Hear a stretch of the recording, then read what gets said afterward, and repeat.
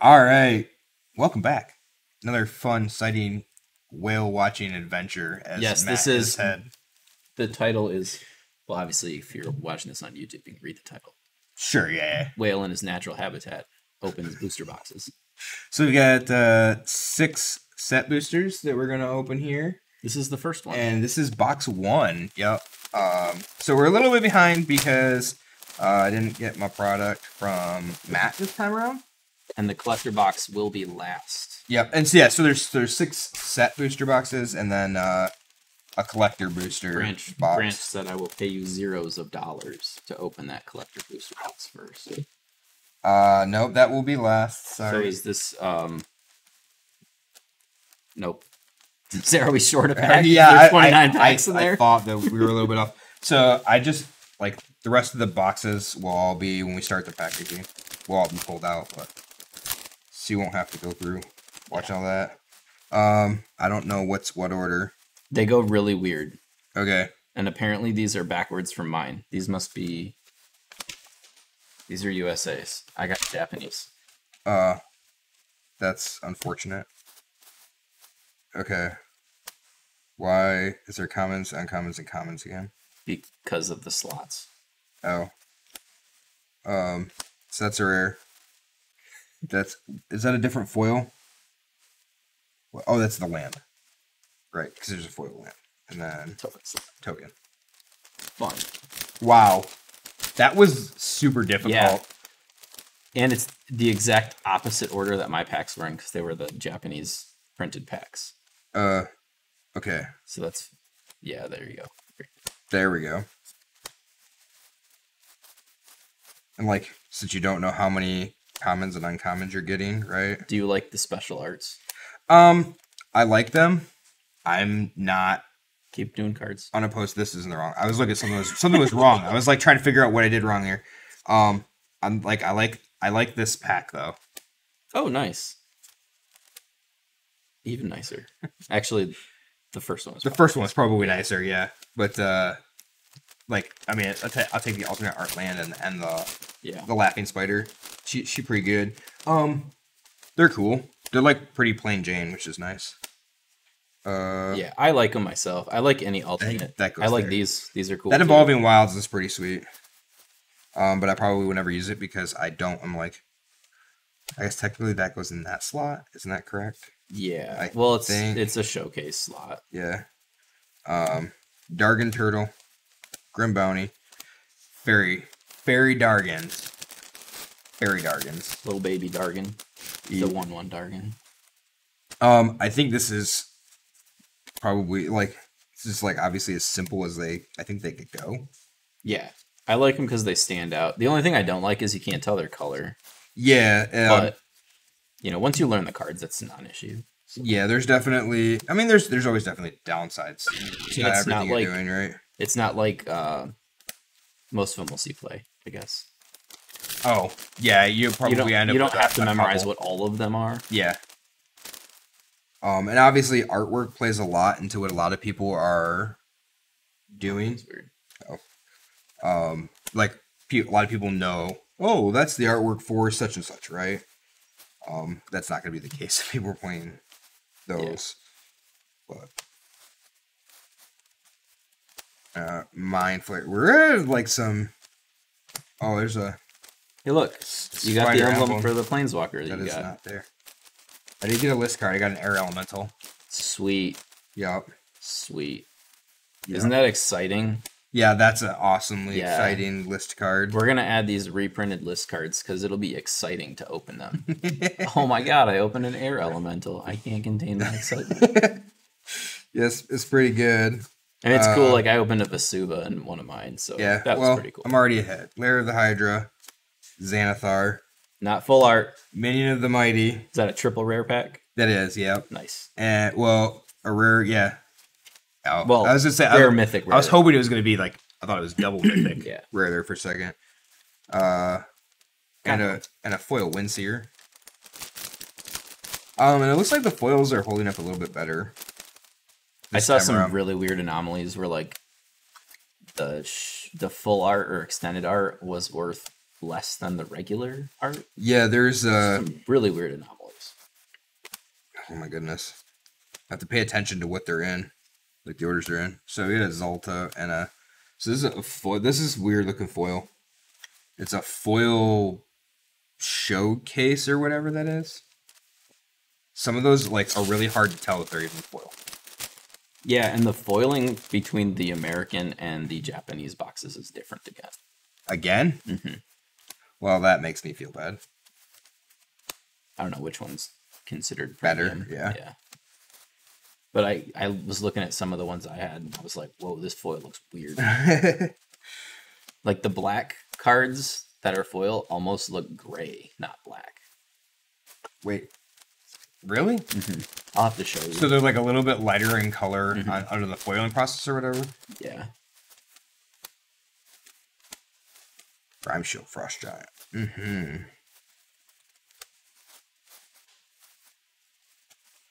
I hate having to like stop because you have to do that. It's the nice part about the draft boosters. Yeah. A little bit Is that easier. You just know where to cut to. You know, 11, 3, 1. Yeah. Yeah, you don't have to worry about it. Yeah, I guess I also like the special lands. So this goes here, I think, right? Yeah, it's a showcase. And it's the. I'm gonna put it here though, because it's gonna go in my binder. Even though it's an uncommon. Yeah. I don't know that those will end up there. So Paladin No, class. because you're gonna have one in every pack for those. Yeah, that's what I said. So I don't know if they're gonna go in there. So I ended up with a Paladin class. What was the other class? Monk class, I think. The Azorius one?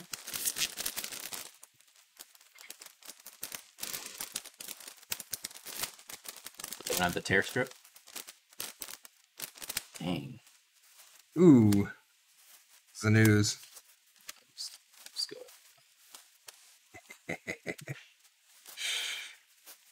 Gassa. Front and center. Regent. Who's boy? Flame Skull. Necrotic Sliver as a list card? Okay. I mean, I can put that. I don't think you're building a Sliver commander deck, so. No. I mean, I have that one Sliver, the first one or something like that. Oh, yeah. I think is what it's called. Oh, that was a lot of uncommons. Good. Is it a Hand of Vecna and a Foil Monk of the Open Hand? Now we just need the, I need the Grandmaster of Flowers that tutors that thing up. It's the Planeswalker.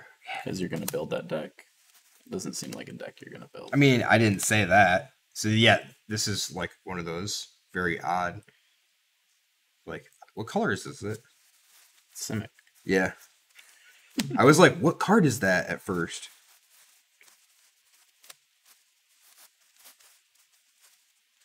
Zorn.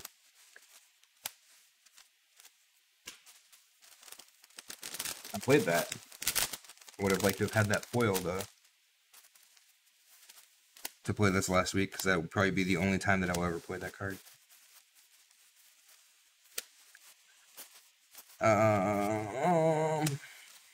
Are there a bunch of uncommons that are worth anything? You know? I don't think so right now. So foil mini cleave? I don't think there's like expressive iteration in this set. Yeah, nothing that's Like just a like $5 dumb. uncommon, yeah. Not yet, at least. There might be. Think something maybe pops out eventually. Ooh, so we could talk about what WotC could do differently with rotation. Ooh, we could. There's an Orcus and a foiled Cave at the front. Because that was actually a video that MTG Goldfish posted. Was the case for making 2 standard rotations. And they actually screenshot one of my Facebook posts. Didn't give me a direct shout out, but I think they quoted me in it.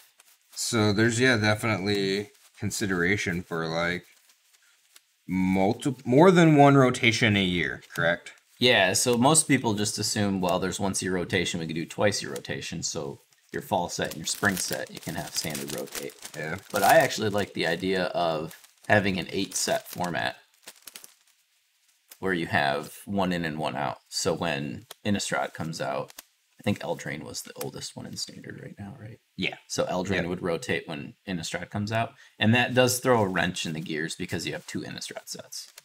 So they could just, if they were to change it, which they aren't going to, obviously, but if you have a situation like that, you just say these are one set being released in 2 portions. So like you don't change it there. But the main appeal to that, I think, for me, is that, so let's take AFR, for example. This is going to rotate in September of 2022. Right. We don't know the exact day, but September of 2022. Yeah, whenever. So this will be in Standard for approximately 14 months. Maybe 15 if you're lucky. Yeah, we were having this discussion last night, right? Because this one's kind of funky because of Innistrad. Yeah. So I think Innistrad releases like a couple weeks earlier than a normal fall set. So you're going to have AFR in Standard, which a lot of people are hyped and excited to play. Okay, nice.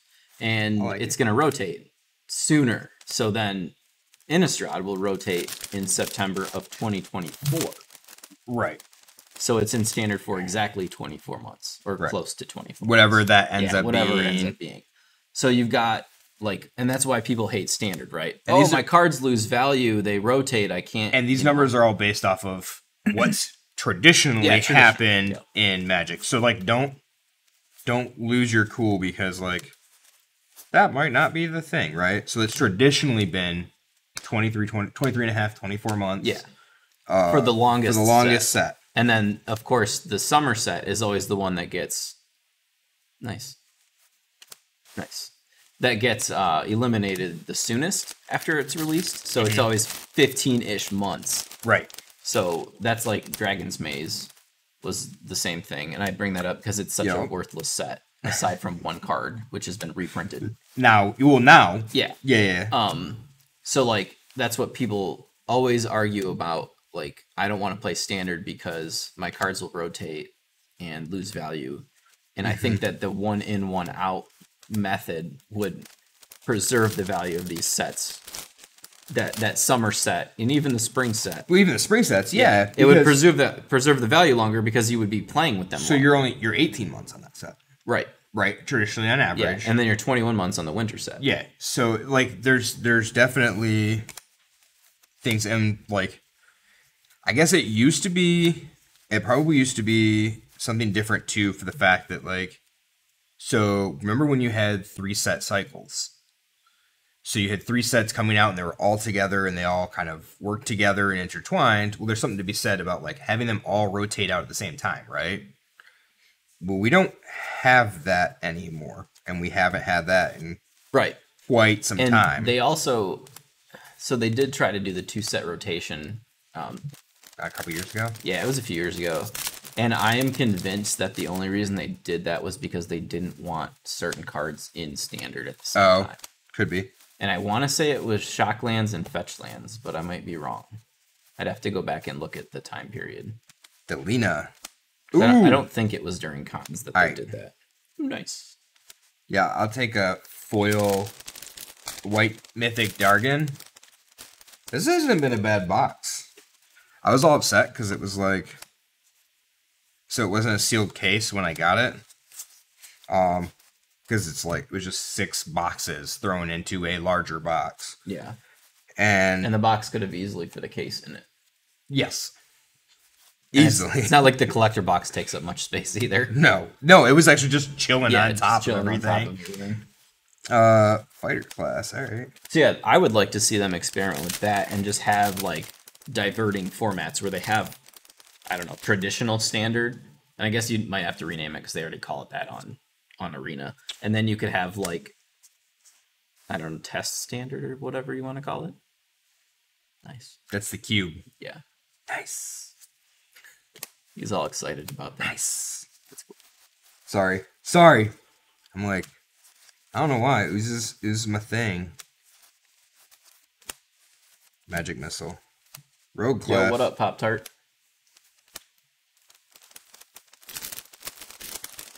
Yeah, we're box one like, here. He argued that the Chase Rares and Mythic Rares of the recent Standard sets have splashed into Eternal formats, so it wouldn't affect WotC's income much. I totally agree. But if they tone down the power level of cards in the future... Well, And so, like, there was somebody that made the comment, too, was like, we're coming off of... Okay, I gotta stop for 2 seconds. Hobgoblin, alternate Zorn, foil alternate Zalto. Triple rare. That seems pretty good. Yep. Somebody was talking... I don't even remember who it was or what they're talking about, but... we're coming off with, like, this set especially, too. Like, 2 very recent powerful sets. Not necessarily for Standard, but for, you know, in Strixhaven and Modern Horizons 2 that impacted a bunch of other formats, and people were super excited to play that stuff. And then it's like, oh, wait, stuff for Standard is still the same stuff for Standard. Yeah. Like, we had these 2 sets, one of them that was released into Standard that didn't have much of an impact, and one that, you know, was obviously released and did its job. And obviously, WotC acknowledges the problem with Standard because they created the Standard 2022 format. Yeah, I want to say that they did that last year, too. Oh, did they? I believe so, yeah. I guess it but wasn't... I believe it was because people were in the same boat, just like... But it was also probably because of COVID. Everybody was sitting at home. It's like, hey, we want something extra, you know? Yeah, and I guess, like, we didn't really pay attention. No. We were still playing at the shop. Yeah. So there's definitely a lot of other things there that we wouldn't necessarily have caught or done. But I definitely think there can be some... What do I say? There can be quite a bit of argument for multiple rotations a year. Don't know what the correct number would be. I like the idea of the latest 8 sets are in Standard because then it's also very simple to go. The latest 8 sets are in Standard. Yeah. You don't have to list off 5. You don't have to, what month is it? So there's 7. Polymorph, Minsk, Foil Wolf. All right. And then you know that when you're investing into any set that's printed this year, you're going to have a year left to play with those cards. And I think that's a lot easier than... Yeah. I mean, there's literally a website, what'sinstandard.com, because nobody remembers what's in Standard. Yeah. Yeah, we'll try to have the conversation with the guys. Like, they didn't do it last year. They just banned Teferi and some other cards really early. Oh, so then that is the same thing. Yeah. Yeah, it's a new format. It's the same thing. So there's Last pack. Last pack for this box.